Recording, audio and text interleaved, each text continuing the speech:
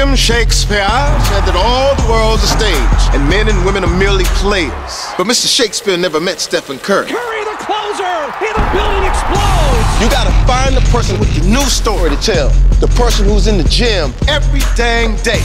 Shot after shot after shot, not giving up until it's right. Yeah, that's when the media catches the story.